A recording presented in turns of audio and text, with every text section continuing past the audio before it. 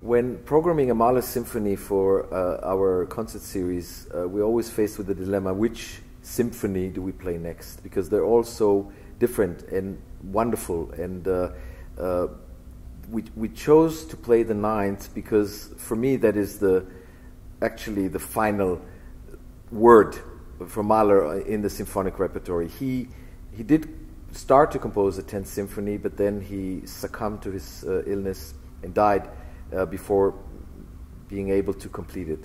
The ninth symphony is not a symphony, it's a full concert.